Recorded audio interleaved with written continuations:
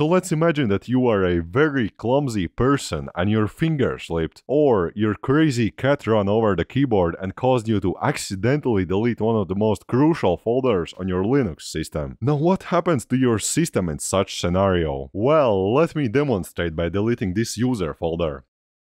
So suddenly we lose our beautiful wallpaper, but it gets even worse. Everything just starts breaking. The programs in our dock completely disappear out of existence. Can I open any programs or something? Well, no. Trying to open anything gives you a bunch of errors. We don't even have the option to restart anymore. Everything is just blank. Right-click options also don't really want to open anything. I also noticed our cursor is extremely small. You can barely even see it. So okay, maybe don't delete it. But what about other crucial system folders like /lib and /lib64. If we remove them from our system, the first noticeable thing that happens is the terminal commands don't really work. I simply cannot clear all of this mess. Now, if I wanted to watch some videos on the Firefox browser, it wouldn't be possible. We get some random ass error that it doesn't want to open. Same goes for literally every other program on this machine. Maybe we can just, turn the system on and off? I mean, that's usually the solution to pretty much anything, right? So if we do that,